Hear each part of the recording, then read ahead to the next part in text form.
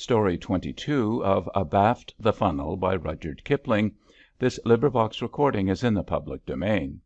Story 22, The Adoration of the Mage.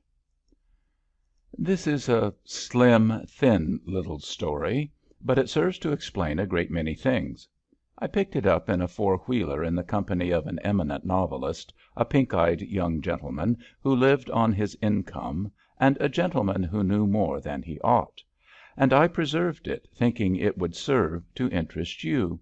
It may be an old story, but the Gwktho, whom, for the sake of brevity, we will call Captain Kidd, declared that his best friend had heard it himself.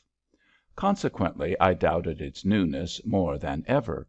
For when a man raises his voice and vows that the incident occurred opposite his own club window, all the listening world know that they are about to hear what is vulgarly called a cracker. This rule holds good in London as well as in Lahore. When we left the house of the highly distinguished politician who had been entertaining us, we stepped into a London particular which has nothing whatever to do with the story, but was interesting from the little fact that we could not see our hands before our faces. The black, brutal fog had turned each gas jet into a pin-prick of light, visible only at 6 inches range. There were no houses, there were no pavements, there were no points of the compass. There were only the eminent novelist, the young gentleman with the pink eyes, Captain Kidd, and myself, holding each other's shoulders in the gloom of Tophet. Then the eminent novelist delivered himself of an epigram. "Let's go home," said he.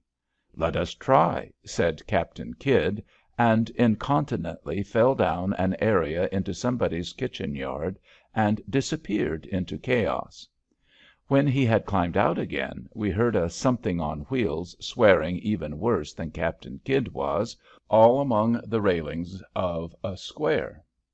So we shouted, and presently a four-wheeler drove gracefully onto the pavement. "I'm trying to get 'ome," said the cabby, "but if you gents make it worth while, though heaven knows 'ow we ever shall, guess 'arf a crown apiece might, anyhow I won't promise anywheres in particular." The cabby kept his word nobly. He did not find anywheres in particular, but he found several places. First he discovered a pavement curb and drove pressing his wheel against it till we came to a lamp post, and that we hit grievously. Then he came to what ought to have been a corner, but was a 'bus, and we embraced the thing amid terrific language. Then he sailed out into nothing at all, blank fog, and there he commended himself to heaven, and his horse to the other place, while the eminent novelist put his head out of the window and gave directions. I begin to understand now why the eminent novelist's villains are so lifelike, and his plots so obscure.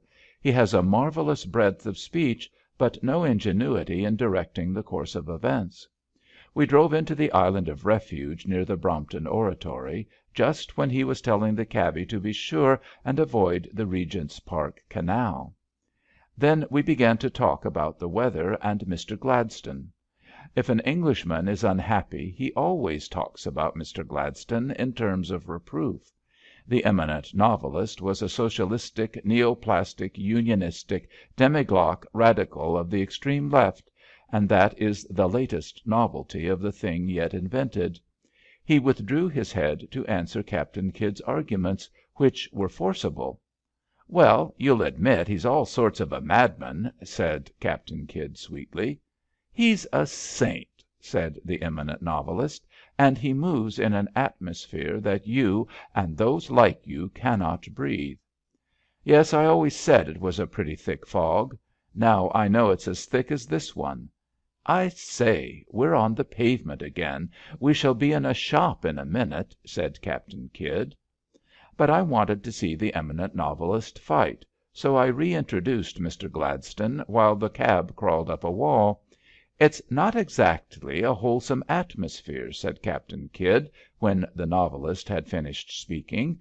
"That reminds me of a story, perfectly true story. In the old days, before he went off his chump " "Yah!" said the eminent novelist, wrapping himself in his Inverness. "Went off his nut. He used to consort a good deal with his friends on his own side — visit 'em, you know, and deliver addresses out of their own bedroom windows, and steal their postcards, and generally be friendly. Well, one man he stayed with had a house — a country house, you know — and in the garden there was a path which was supposed to divide Kent and Surrey, or some counties. They led the old man forth for his walk, you know, and followed him in gangs to hear that the weather was fine, and, of course, his host pointed out the path. I dare say they had strewn rose leaves on it, or spread it with homespun trousers. Anyhow, the old man took in the situation, and put one leg on one side of the path and the other on the other, and with one of those wonderful flashes of humour that come to him when he chooses to frisk among his friends, he said, * Now I am in Kent and in Surrey at the same time.' " Captain Kydd ceased speaking as the cab tried to force a way into the South Kensington Museum. "Well, what's there in that?" said the eminent novelist.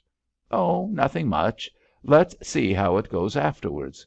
Mrs. Gladstone, who was close behind him, turned round and whispered to the hostess in an ecstatic shriek, * Oh, Mrs. Whatever her name was, you will plant a tree there, won't you? '"By Jove! '* said the young gentleman with the pink eyes. I don't believe it," said the eminent novelist. I said nothing, but it seemed very likely. Captain Kydd laughed. "Well, I don't consider that sort of atmosphere exactly wholesome, you know."